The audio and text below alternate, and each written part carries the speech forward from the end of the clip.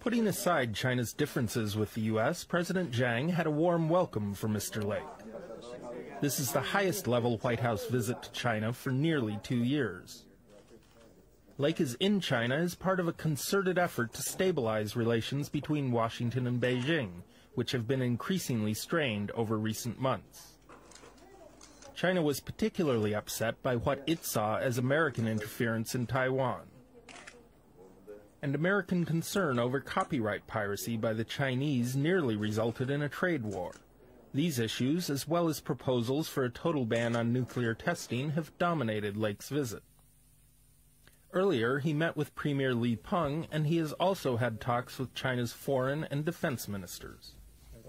Despite a long list of differences, both sides are upbeat about the visit so far. Inevitably, there are now suggestions that this is just part of the groundwork for a summit between Presidents Clinton and Jiang Zemin.